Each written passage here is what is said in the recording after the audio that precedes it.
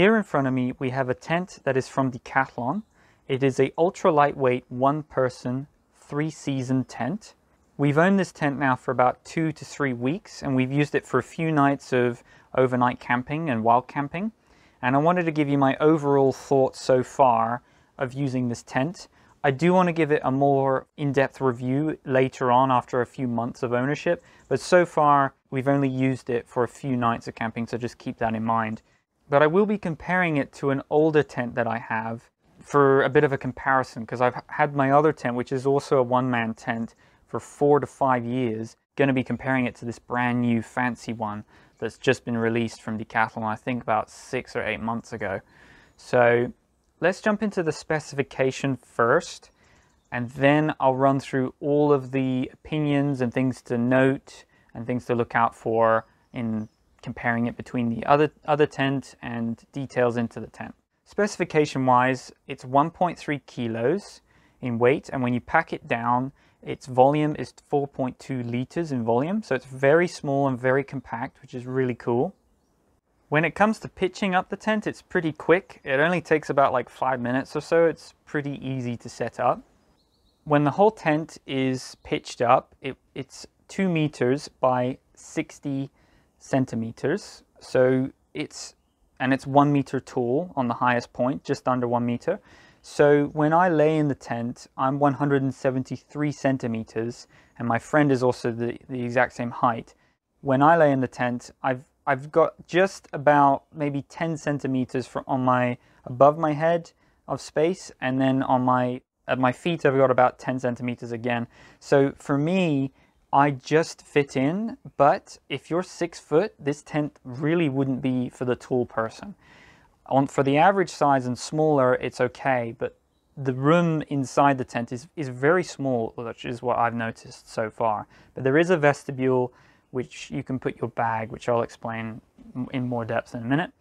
When it comes to the rain fly, that can take, it says on the website, 2,000 millimeters of rain, and on the bathtub it says 3,000 millimeters. So what we tried was that we had one night where it rained very lightly for about 4 hours or so, and it did a pretty decent job of repelling the water. I'm pretty sure that's due to the coating that they've used. So they've used some sort of water-resistant sealant on the outside. But when we checked the rainfly in the morning, it did a really good job of repelling the water when I compared it to my older tent and also this Amazon tent that we have, which is like the worst one we've got. And my other friend was using that one, and it was soaking wet. And the material that is used, or either the coating on it, is very good right now at repelling the water. That's probably because it's such a new tent though, that's probably why. And I haven't put any new spray, water resistant spray coating on my tent in a while, so that's probably why.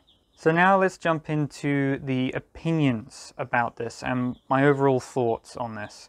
There's many different things to go into with this tent.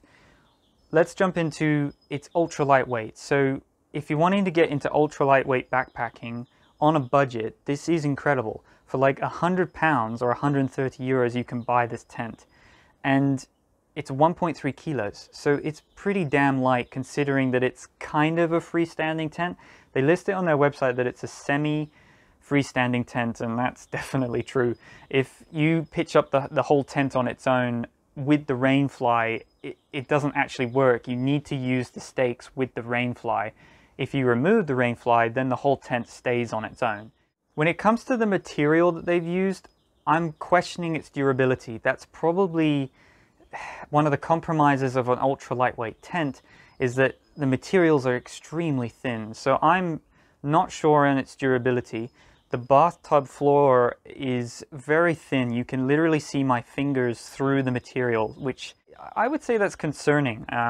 I would definitely buy a ground sheet in the future for future use if you can afford it. It's 20 euros on the Decathlon website, so that is a downside of this tent. I would recommend probably just buying a cheap but much more thicker ground sheet on Amazon or something, and that will improve the durability of the tent. But just keep it in mind that the fabrics that they're using to get down to that weight is incredibly thin. So that to me is a negative, because when I compare it to my my older tent, which is 4 or 5 years old, the only time I've had to repair it was when an animal tried to claw its way into the tent. And so far, that's it. It's slightly heavier, like 200 grams heavier, but the fabric that they're using is a lot more thicker. So I would definitely keep that in mind, that if you're going to use this for multiple months on end, staying in it overnight, I'm not sure how long it will last for. If you're using it just for a few nights or a week of backpacking, then I think it's fine, and for its weight point, it's great. For months on end, I'm not really sure. I would go with something that's more durable and slightly heavier. That's my opinion. Now, when it comes to the zippers, while we're on the materials, the zippers are very smooth. I'm not worried about their overall durability. They are very small, so maybe if it gets snagged or anything like that while you're unzipping it quite quickly, it's something to just keep in mind, that you don't want to tug on it too fast or anything like that. It's very thin and small. The plus side is that the whole room of the tent, you can actually buy the whole thing again, like separately. They sell it separately on Decathlon's website. So if anything goes wrong with it, a lot of the stuff that you have can be replaced from Decathlon. That's one of the biggest plus sides of Decathlon, is that they're worldwide almost, and you can buy all of their parts again straight from them. They've got pretty decent support and services, and it comes with a 5-year warranty, this tent. And it's also got the return policy, so you can, I think it's something like 14 days or 13-day return policy. So I would say that is a big plus side of buying stuff from Decathlon, is you get that kind of reassurance that you do not get with Amazon or anything from China, for that matter. Now, when it comes to the tent pegs and the stakes, I would say that it's a plus side that they're really lightweight, so that's good. But the downside is that they've literally cut a corner around the hook of the tent. So when you stake it down and you get a lot of wind during the night, what happened a lot during the night is that the actual hook is too short. So the little loop that goes over it, when the tent flaps around, it hops off the loop, and then it's not even around the hook of the stake. So there is a tiny hole, I noticed, that's drilled through it, so they probably want you to like put the loop through that hole, then tie your knot, and then it will stay much more securely during the night.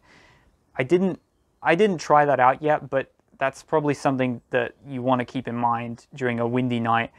It's not very good in windy conditions, in my opinion. It's pretty average. It's not the best.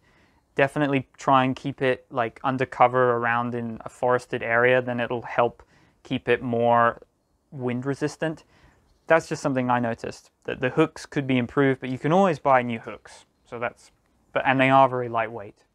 So we've talked about the material, we have talked about the zippers, we talked about its rain capabilities, we have talked about its wind resistance and its weight. And maybe it's coming down to just overall conclusion. So I'm basically comparing this tent to my old tent, which is my trusty 4 to 5 year old tent that I used on many different backpacking trips, bike packing trips across America and Australia and all that. And it's an amazing tent. For the money, I bought it for like $100, and it's been fantastic. I love the size for a one person. It fits a 6-foot person. Anyway, this is not a review about that tent, but I'm just saying it is amazing. If you want me to do a review on that, I don't mind. And they've actually revamped that whole Passenger one from R.E.I, which is an American brand. Sadly, they don't sell it in Europe. And Decathlon, I think they're trying a bit too hard to reinvent the wheel. I feel that when you've got something that's already simple enough, you don't need to compromise on it. Rather, it's better to keep it simple and improve what already works. I feel like they're making a bit too many compromises on this tent.